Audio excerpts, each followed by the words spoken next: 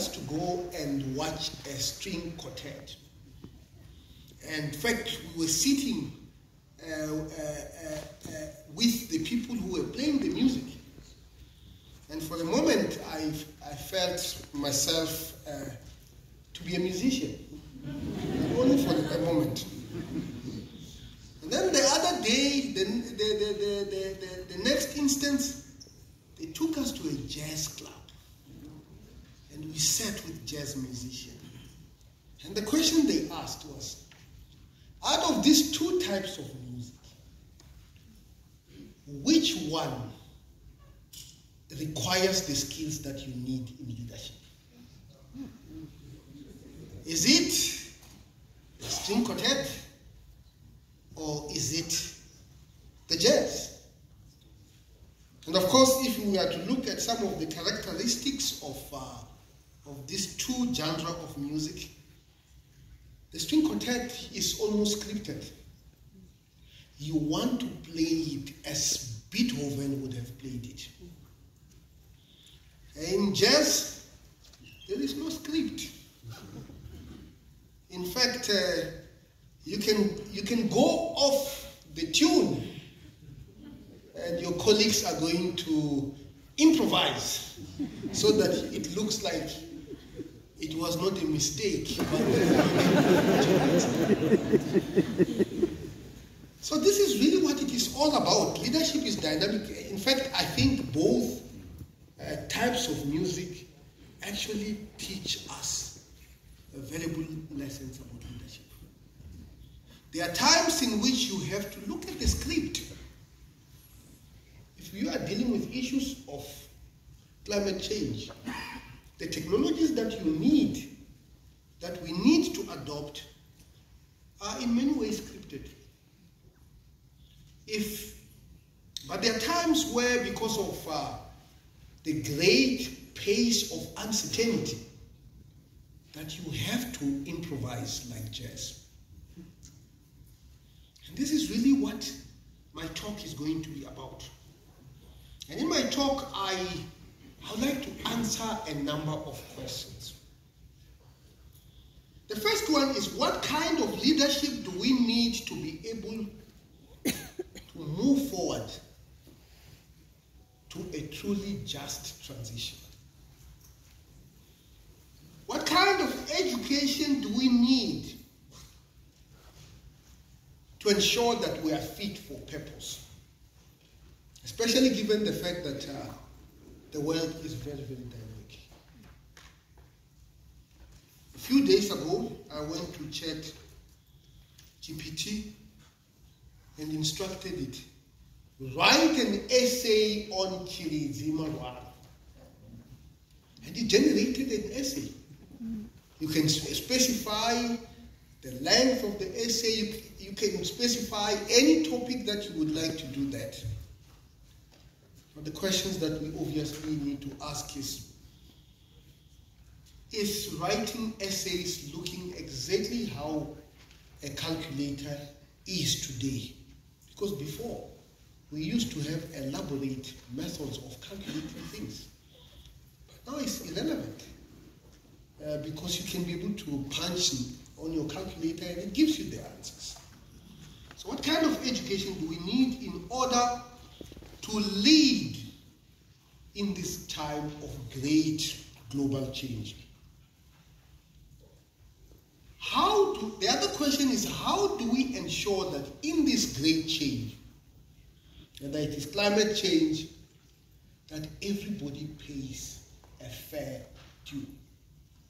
Because we do know that there are countries that developed on the backs of environment, and we are suffering the consequences of this. I did a PhD in England, and one of the things that used to interest me was the pub culture of the British people. Almost everybody in England actually drinks. So I asked my supervisor, I said, where did this culture came from? He says, no, it came from pollution. What do you mean? He says, after the intense intense industrialization of Britain, it became dangerous to drink water. Because all those chemicals were spilling. Of course, that was the time before we had rules.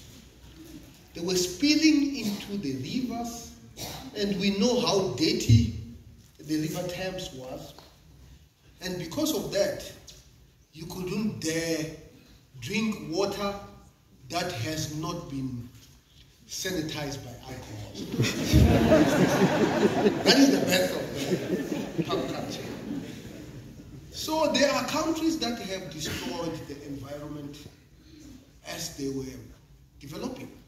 And we have to find a fair way in which we can be able to deal with the environment and the contribution, looking at the past, the present, and the future.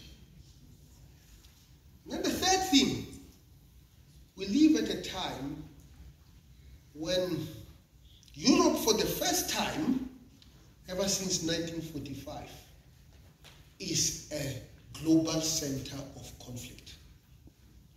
The war in Ukraine and the weapons that can potentially be used actually should make all of us very concerned. Albert Einstein was once asked, Professor Einstein, what kind of weapons are going to be used to fight the Third World War? And he replied, he does not know what kind of weapons are going to be used to fight the Third World War. But he knows what kind of weapons are going to be used to fight the Fourth World War. And that will be sticks and stones. And the reason for that is because if ever there is a Third World War, it is going to destroy civilization as we know it. And conflicts in Europe must be taken seriously, because it is Europe that gave us 2 world wars. It was not Asia, it was not Africa, it was not even the Americas. It was actually Europe. So we need to find a way out of this conflict if the change that we need is going to happen, and is going to happen smoothly.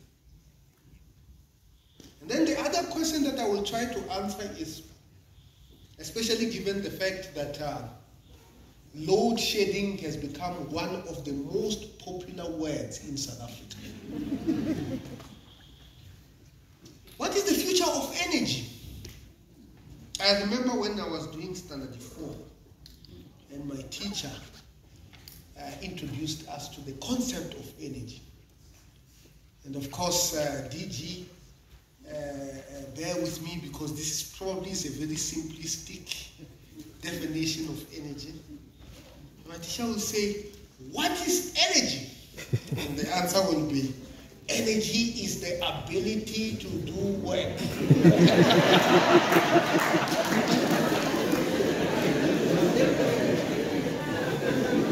Yeah, you'll agree with me, DG, that it is very simplistic. But we need to find an appropriate, optimal energy mix, given all the things that I have talked about. And of course, all this, to answer these questions, we really need leadership. And we need good leadership. As the pandemic unfolded, and I began writing my book, you can go and buy it at Exclusive Books, Leading in the 21st Century, I sounded a call for a new type of a leader.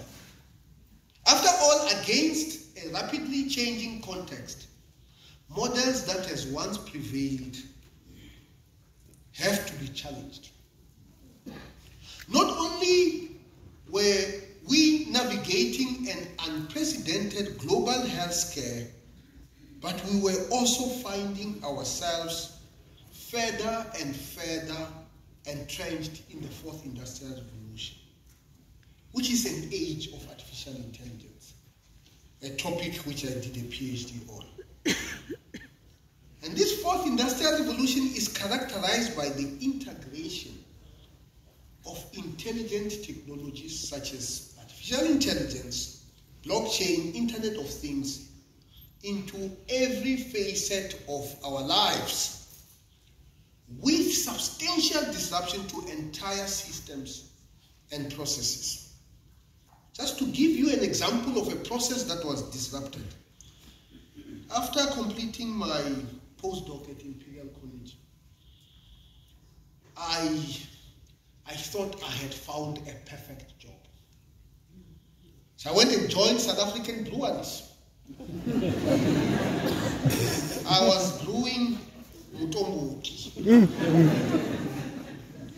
And at that time, the South African breweries used to have a brewery in Ibai, which used to employ 4,000 people. And it was automated. This is 20 years, more than 20 years ago. It was automated, and when that automation was completed, it was the most automated brewery in the Southern Hemisphere. And it could be operated by 50 people. Instead of 4,000 people, it could be operated by 50 people. And it was producing more beer than the 4,000 people. I don't know whether that is good or bad. And of course, we can imagine what the impact of this is on employment. And the future of work is a big topic that we need to always bear in mind as we move forward with these global changes that are happening. So that is an example of what the fourth industrial revolution is doing. It is changing every aspect of our lives. When I was addressing a political organization, and then about the fourth industrial revolution, one member of the audience stood up and said, "Let us not allow the fourth industrial revolution, Amanda."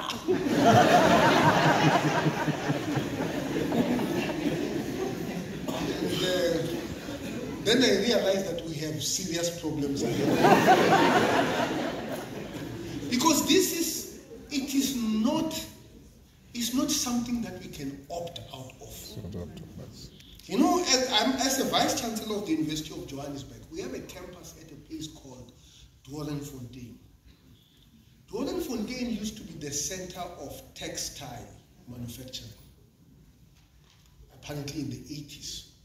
There was even a union called GAU.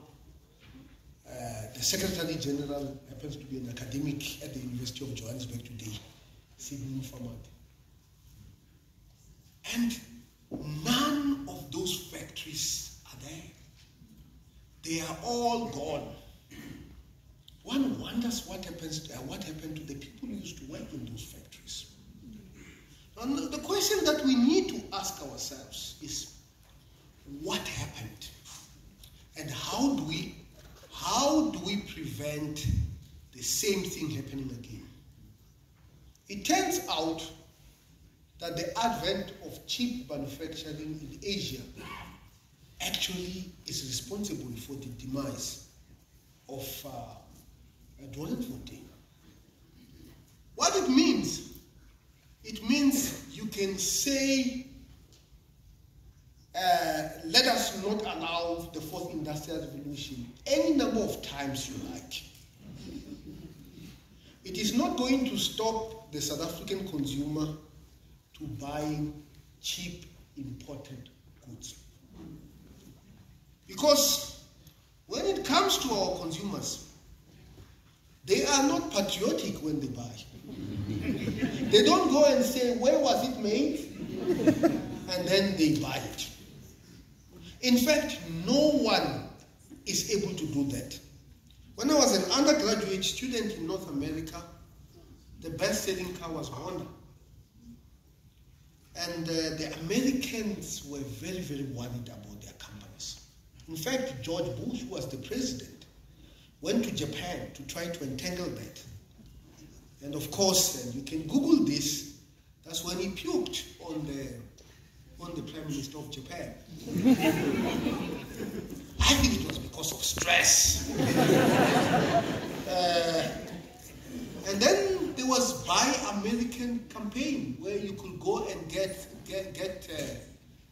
petrol at a discounted rate. It never lasted. The only thing that they could do was to improve their competitiveness. And that's exactly what those industries in Bloemfontein were supposed to do. And to improve the competitiveness means we will have to embrace the most sophisticated ways of production, including automation. Because if you don't automate, even that job that you have, you are going to lose. And of course, when I talk about this, I'm reminded of an economic theory called the Matthews effect. The Matthews effect was taken from Matthew chapter 22, verses 16, which says, "To those who have, more shall be added unto them. To those who do not have, even the little that they have shall be taken away from them."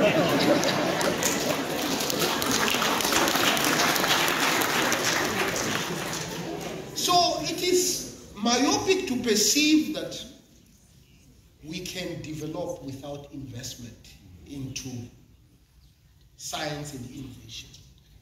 And that is why, DG, your ministry is the most important ministry.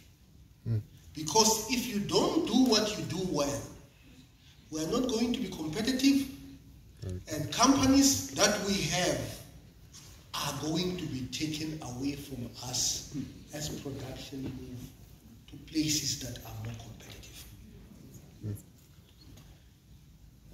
So Sean Cunningham argues that this fourth industrial revolution is a paradigm shift. It's a paradigm shift because it requires new forms of leaders to emerge across the spectrum. If you go to our parliament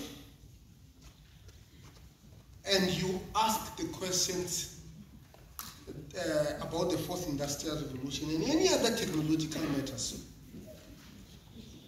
and less than 10% of the people can answer the questions correctly, you should be worried about the future of the world of work. So across the board, we require new types of leaders who actually understand this shift that is happening around us and who are going to appropriately devise strategies to be able to make the South African economy competitive. And what is this kind of leadership that we require? In my book, Leading in the 21st Century, I say, those who do not read must not lead. Those who do not read must not lead, lest they will lead us into temptations and lead us to poverty. So reading is a very important part of leadership that we require in this era of great change. And this leadership should embrace change as a constant. It should embrace learning in all its facets and all its complexity. Such leadership should understand that communication is much more complicated than the ability to speak. You must be able to write. you must be able to understand technology. And of course, such leadership must embrace diversity. There is a very close connection between innovation and diversity. If you put people who think alike in one room and hope for a solution, you are not going to do better than if you put different people in one room. So we need to broaden leadership, whether it is the issue of race, whether it is the issue of gender, whether it is the issue of geography, and so on and so forth. And of course, such leadership must understand technology. Understanding technology is very, very important. And one of the things that we need to do, Vice Chancellor, is that we need to inculcate the culture of multidisciplinary education in our university system. And of course I say this because the problems of today does not require a single discipline. I once sat with a German ambassador and we were discussing about why there is no German version of Facebook or Twitter or any of these new types of technologies, even though Germany is actually technologically very advanced. And the conclusion that we reached is that German education is very multidisciplinary, it's very unidisciplinary. Mark Zuckerberg, when he was at Harvard, he was studying computer science and psychology. I don't know whether in South Africa you can find somebody in psychology. But it goes without saying that if you are going to be a social network engineer, of course you must understand how to code, but you must also understand how people work.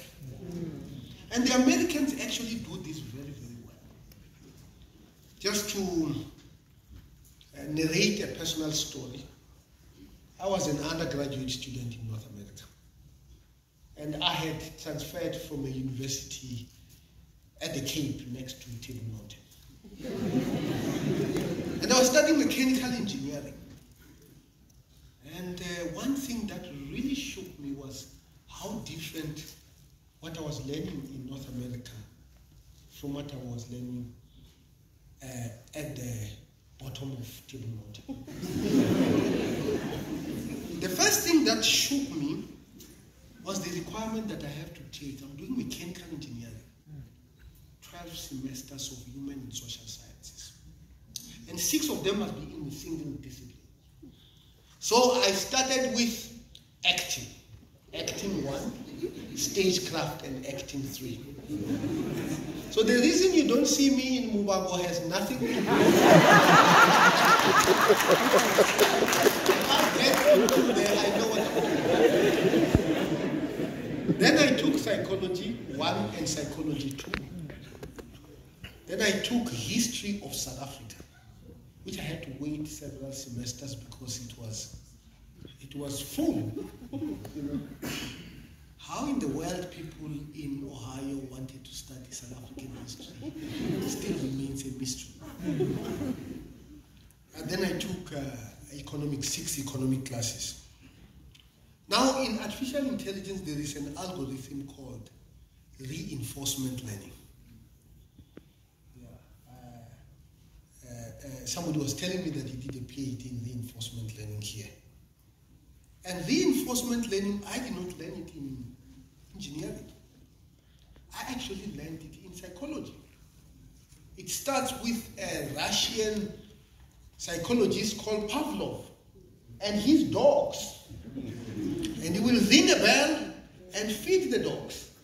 And ring a bell and feed the dogs. And psychologically, the psychological concept of that is called reinforcement. You are reinforcing the idea, it's conditioning. You are conditioning the dog so that every time the bell rings, it knows it is time to be fed. And that is it is that idea that Google used when it was designing AlphaGo that was able to solve the Go game, which is a complicated version of Chinese chess. And of course, when the discoverer of reinforcement, not the discoverer of reinforcement learning,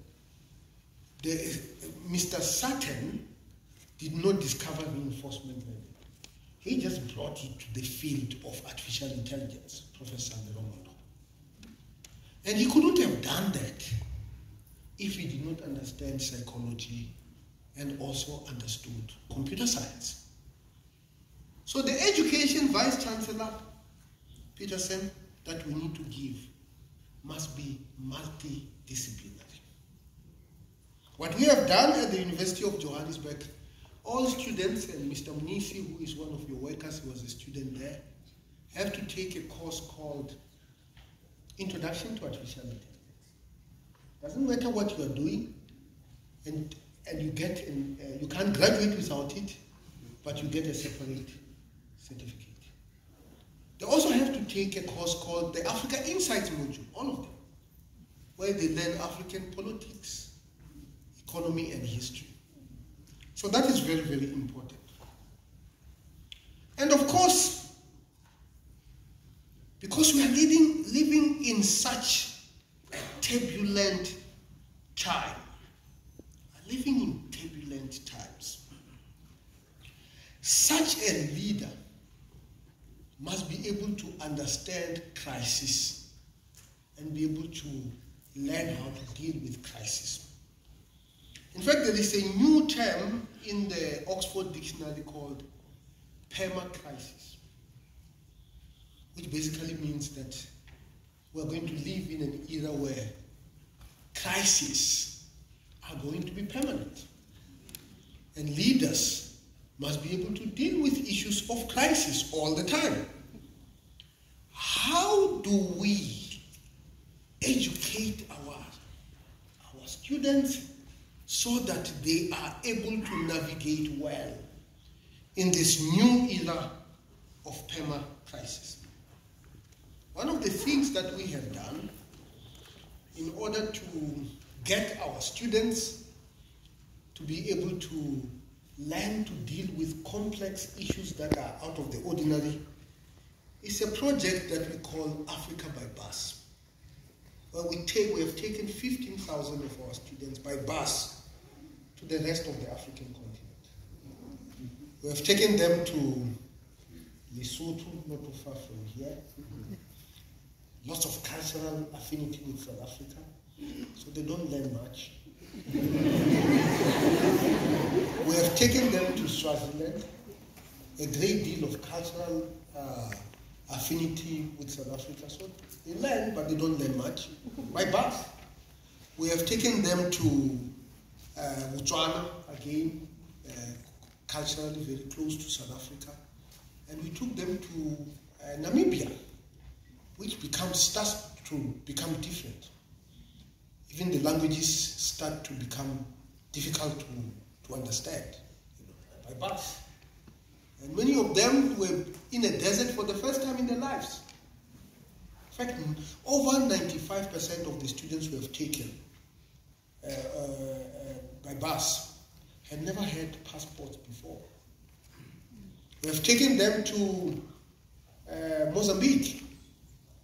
It's a different paradigm given the fact that they were colonized by the Portuguese. How in the world anybody can be colonized by the Portuguese? It's a mystery that they need to untangle. And of course, when they were in Mozambique, they actually got COVID. And the difficulty of moving from one country to another, if you have COVID, became a reality for them. It became a crisis that needed to be done. You know, you couldn't quite travel if you knew you were, and they were on the other side. I was happy that they were on the other side because it deepen the crisis.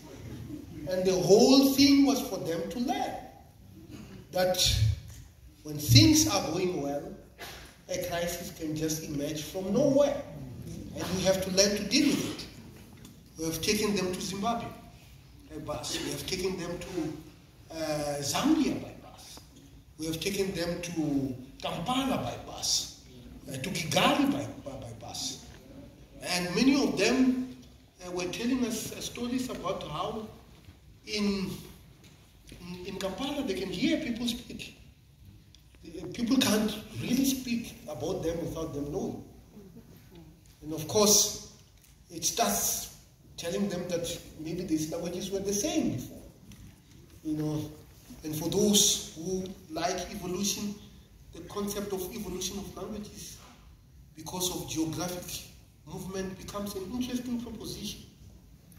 And the topic, one of the topics that have not been done in an era where we have to digitize African languages. So these are the things that we need to do, the culture that we need to inculcate. The other culture that we need to inculcate is the culture of being adaptive. One of the most misquoted person is Charles Darwin. Because many people, when we talk about Charles Darwin, they say the survival of the fittest. But if I were to quote him himself, he says, and I quote, "It is not the strongest." He did not say it is the strongest. He said it is not the strongest of the species that survives, nor the most intelligent that survives. It is the one that is most adaptable to change that is going to survive. So it's not the survival of the fittest. It is the survival of the most adaptive amongst us that are going to thrive. And of course, there are many things that we need to do. You know, speaking multiple languages is a good attribute if you want to inculcate the culture of adaptability. And one of the things that I like about South African campuses is the number of languages that are spoken on our campus. Francis, I don't know whether you have the figure here at UFS. How many languages are spoken? Different languages are spoken on your campus on a daily basis. But at the University of Johannesburg, it was over 50 languages that are spoken. Over. You know, and that might even be an underestimation. Because that person who comes from China speaks Chinese over the phone on our campus to their families in China. So these are the things that are quite important. So as we learn to diversify and make our education inculcate the culture of adaptability, we also need to understand that there's something about doing things together. Society that thrive know when to work individually and when to work collectively. And I think that is actually quite important. And the fourth industrial revolution actually requires that. Because it is really the convergence of man and machine to become a single system. Which means that whoever is going to design these machines will have to understand the person and will also have to understand the machine at the same time. So, as we move and try to make sense of this fourth industrial revolution. And I'm going to quote Klaus Schwab and what kind of leaders are needed in this fourth industrial revolution era. And I quote, "Today's leaders and decision makers, however, are too often trapped in traditional linear thinking or too absorbed by the multiple crises demanding their attention to think strategically about the forces of disruption and innovation shaping their organization's future." Close quote. And I think this is what a DG has to permeate to all parts of our government. Innovative thinking. It has to permeate, and of course, your department is the source. Is the source.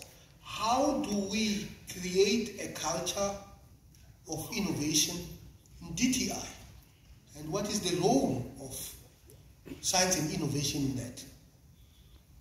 How about in transport? Very, very important, complicated problems there that require innovative thinking. How do you capacitate the people there? The National School of Government is doing part of that. How do universities come into the equation? Because universities in South Africa are still the largest single concentration of knowledge and innovation. Yes, there is innovation that happens in companies, but this is the place where it is supposed to happen. And of course, what we also need to focus on is how do we translate the latent potential that exists through technology and new approaches to leadership in order to deal with many of the developmental challenges that we face. Whether it is the issue of poverty, whether it is the issue of diseases, whether it is the issue of joblessness, whether it is the issue of declining economy, whether it is the issue of food insecurity, food security, to name just a few. And all these things require very, very complicated thinking. A few years ago, I decided that I'm going to become a farmer. So I went and bought a farm. I even got MEC. I even got goats and chicken and those ones that run around, you know, but mainly to deal with the things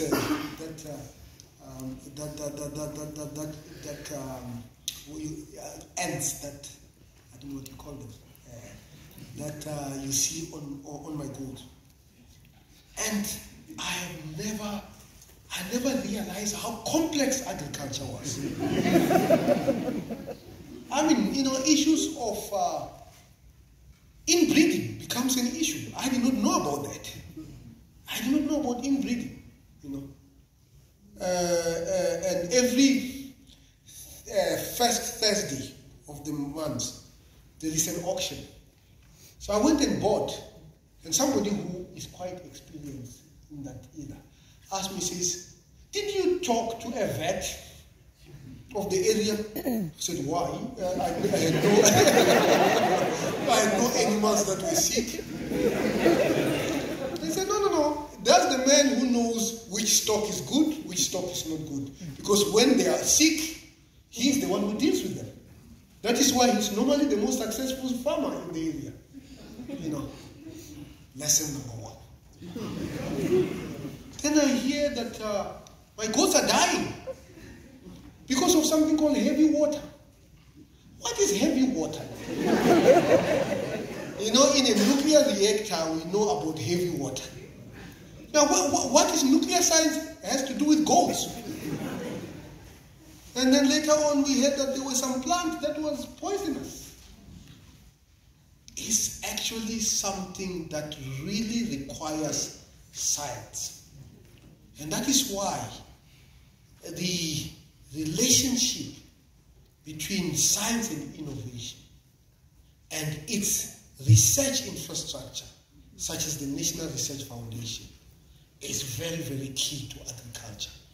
And those programs, and normally we'll say it's Agricultural Research Council, but it's much more complicated than that, because it is about biotechnology. It is about many, many things that we don't know about. So we need to kill this silo. Now, going to the conclusion of my talk, we need to create the ability of our institutions to absorb all these knowledges that are coming just in front of us. We need now GPT. It's a big deal. What is the strategy so that they can be able to understand this technology, our people? It's a reactive strategy because it is changing, the integrity of our examination process much more rapidly. What is the role of science and innovation in that? What is the role of the NRF? Do we need to have research projects to incentivize people to study these emerging things? And this is just one example. There are many other things that are happening that require our immediate attention. And of course, as I ease to the United Nations in Japan and start greeting people with the words konnichiwa and start saying arigato gozaimashita instead of kialiwa. I wish all of you all the best as I go and work in the world. And I'm confident that we have everything that it takes for us to be able to deal with the problems that we face. Now, in summary, what kind of leaders do we need to navigate this? I've talked about reading. I've talked about multidisciplinary thinking. I've talked about innovation. I've talked about the ability to understand science and technology, DG. I've talked about the ability to react quickly to the developments that are happening around us, adaptability. The second question, what kind of education do we need to ensure that the changes happening around us does not consume us into irrelevance, but we are part of, we benefit from it? I've talked about multidisciplinary education that is diverse. The internationalization of our campuses is not a luxury, but a necessity. The ability to show our students what is happening across the board is very, very important. You can't come and study in the Free State and never visit Lesotho, for example, and so on and so forth. How do we ensure that there is equitable contribution to climate change? And I say this because in South Africa today there is a big debate between coal and renewable IPPs. I don't think it is a helpful debate. We will have to do a just transition. We will have to be innovative. One of the things that we have done at the University of Johannesburg, 20% of our power is actually from solar. So when you come where you see where we park the cars, on top is solar panels.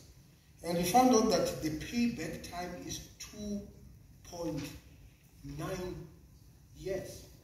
In less than 3 years, you recoup your investment. It's actually a mix We must have a mix, and we must put incentives to ensure that we absorb such mix. On the issue of global peace, what is to be done? What is our role? Africa has many conflicts, of course. How does it come into our research agenda to make sure that we deal with issues of peace in a rational way? How do we educate our leaders so that they understand the importance of peace? I tell my SRC leaders, and one of my former presidents, Mr. Mnisi, is here, that one of the things that I used to emphasize to the SRC, that you are not preparing yourself to be a leader if your every statement starts with, "We demand." You are not leading. You know, you have to be part of the solution. And you have to understand that the world is so complex that you have to negotiate, not demand. And of course, if you become a leader, you will realize very soon that certainly globally, what you demand you don't get. But what you negotiate, but you can negotiate a good deal for your people if you hone the skills of negotiating, which starts with understanding problems in all their complexities.